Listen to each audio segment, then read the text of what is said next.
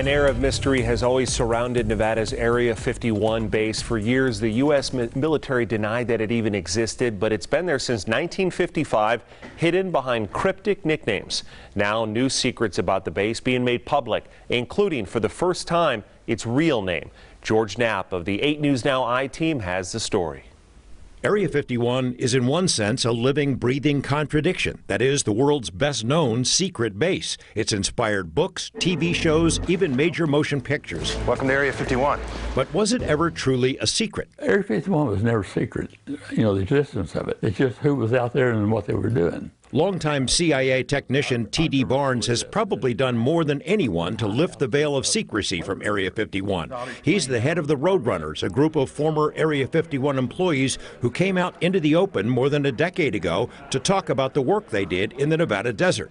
Barnes took things much further, nudging the CIA to declassify photos and documents about the base, things even the CIA didn't seem to know, including the base's real name. Station D was the CIA's original name for Area 51. It's right there in the title of Barnes' new definitive history of the place. They had all kinds of documents in there that identified as Station D. Wow. And it just has the public hasn't seen that until right now. They've never seen it, but even when I went back to historians more, they said, we've never heard of that.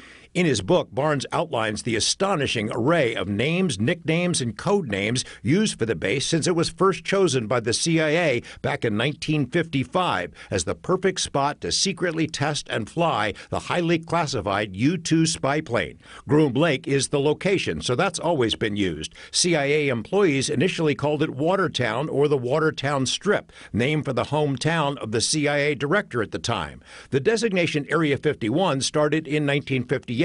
When the CIA needed to annex land from the nearby atomic testing range in order to develop the A-12 Blackbird. Sometime in the 60s, the 51 disappeared from maps, and the military started pretending there wasn't a base out there at all, even though Russian spy planes knew it was there. Lockheed used the name Paradise Ranch, a cruel joke to lure workers out to the desert. It was anything but paradise. Paradise Ranch became just the ranch, then Red Square, or the Box, which referred to the no-fly zone around the base. Several other names popped up over the decades: Yuletide, St. Elsewhere, Home Plate, Homey Airport, and The Site, along with many other variations, including what might be the best of the bunch, Dreamland, taken from a tower call sign.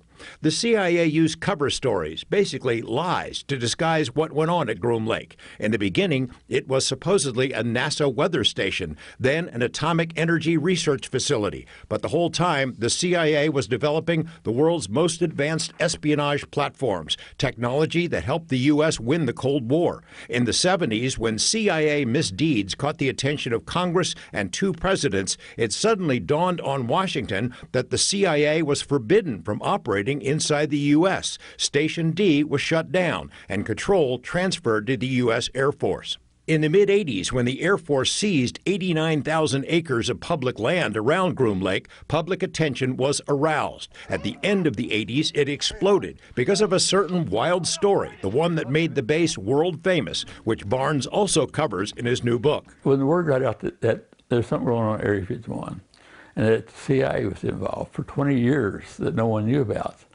They said, what were they doing for 20 years out there? And that's when the UFO thing started. UFOs, eh? At Area 51?